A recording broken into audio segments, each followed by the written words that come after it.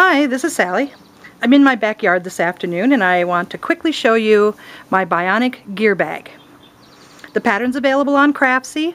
I also have a website, www.bionicgearbag.com, and there'll be tutorials to help you build this there.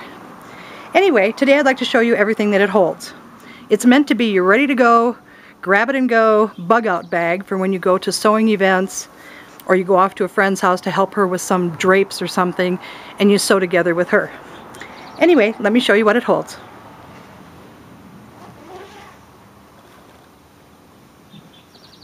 Now, one of the features of the bag is when you open it up, it was designed to hold things in the front because this front box is out and there's sides here, nothing can fall out. So I have my most commonly used sewing machine feet nice and handy. Then, one of the deal breakers is I didn't find another bag that would be able to hold this magnetic pin dish. I love these things. So mine sits right there. And then another thing I can't live without are Clover Wonder Clips. So I made a cute little fabric bowl. I've got two magnetic snaps on the back side, and it snaps into the side and into the front of the first pocket. This way it's nice and secure. You can grab the Wonder Clips easily, and because it's soft you don't bang up your hands on anything and you don't get hangnails. It's just divine. And one of the other features of having this snap in is it creates a space where you can hold some things vertically. So there's a few things I love to have. One is my favorite seam ripper, a purple thing. I love Ginger nips. I keep those handy here and tuck the cap away here. And another thing I love to have are 5-inch Ginger shears. I use those for snipping corners and things like that. But I like having those handy and vertically. Also, a couple rulers are nice to have. You can stick those out of the way. And now that's as far as you would normally unpack it while you're sewing probably. Everything's handy. Everything else you need is still there. But let me show you everything it holds. I've got a tape measure here. Love this brand. I have my 8-inch Ginger shears. And this slot back here is designed to hold scissors. It's kind of slim, but it's padded. It's safe. And even if your scissors are a little bigger, this will hold them safely. So I'm going to take everything out so that you can see what it holds. I have an Alex Anderson point turner. Love that thing. And now let me show you this. I hope you can see it. Inside here, the height and the width is designed to hold 7 spools of thread. Even the taller Aurifil brand, you can put a golf tee and a bobbin, and it holds the bobbin for the corresponding color. So this will hold 7 spools of thread. Thread is my favorite thing to forget when I go off to a sewing event. So by having these common colors in here, I'm at least covered in case I forget. And then inside this first pocket, I should call it the second pocket, these are tools for my sewing machine and bodkins. So I know what's in there. And some quilting needles.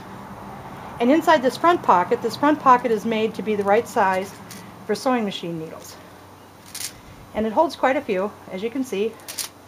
And I also have a couple scrap pieces of jumper fabric there, because once in a while when I go I don't have scraps of fabric to use for jumpers. And even if you empty all this out, now that it's zipped up again, it's firm enough to hold all of this. But normally this stuff would be in here. My next pocket, I have a few things that I don't use very often. 1/4-inch ruler, a pair of utility scissors, because I don't want to wreck my good ones on anything. And I carry a pair of hemostats for turning zippers when I'm installing them. Sometimes my fingernails get in the way when the zipper is still on the machine. This is really easy to grab the tab and move the zipper. I keep an extra spool with a little bit of paper tape on it. Comes in handy. I have a walking foot. If you're going to have quilting needles, you might as well have thimbles. Here's a cute little USB drive, just in case somebody's got something that they want to share with me. And in the back, I don't normally carry these, but I want to show you that it can, is I have a large Ginger rotary cutter and a pair of Ginger pinking shears. These are both rather thick, heavy items. but it holds it all very well. And then in the back, this stays up and nice and vertical. It doesn't fall backwards. I have some pencils, pens, marking pens, chalk, and there you have it. So that's the Bionic gear bag. A couple quick features is all the zipper ends, the metal zipper ends, are sealed inside these end pleats. So it's nice, clean, durable, looks really nice. And then because the pockets are different depths, this front one is shorter, meant to hold sewing machine needles, or works good for earbuds and that if you're carrying it, using it for computer gear. But it does make it nice to store that pair of scissors. Love that. And then the rest of these are 4 inches tall, which is enough to hold these threads without them getting banged around. They're real secure. And when you fold the whole thing up, it holds all of this. So there you have it. Hope you try one, and I hope you get involved in our sew-alongs. Be sure to email me and check us all out.